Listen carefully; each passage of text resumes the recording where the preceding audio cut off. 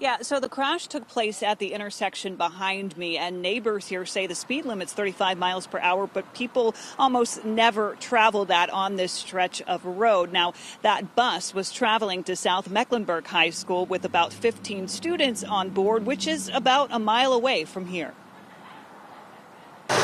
People in Charlotte speeding, and they don't do a damn thing. It's a curvy stretch of road that neighbors call problematic. The speed coming off of this curve and coming through this area is always high impact. You know, I'm surprised this hasn't happened sooner. This is what happens when people don't slow down. A dump truck collided head-on with a CMS school bus at Sharon Brook Drive and Sharon Road West. They speed on my road. Shortly after 6:30 this morning. Basically, it sounded like an explosion. According to medic, around 17 people were treated on the scene. 14 or 15 coming from the school bus, and then we had the patients that were in the other vehicles. It took first responders about 30 minutes to get the CMS bus driver out.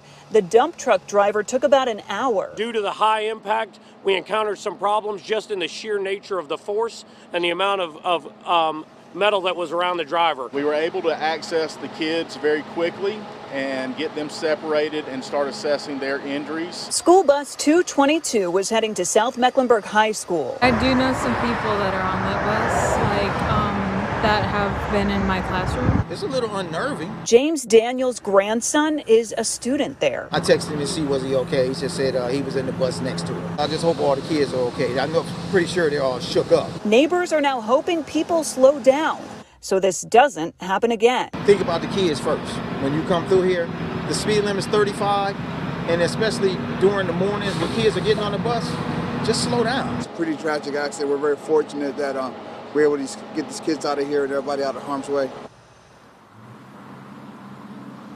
Now, officials are continuing to investigate. I did reach out to CDOT to see if they had any stats in terms of the number of accidents that take place on this stretch of road, but I'm waiting to hear back. They said they would look into that for me. Live in Charlotte, Lindsay Klein, Queen City News.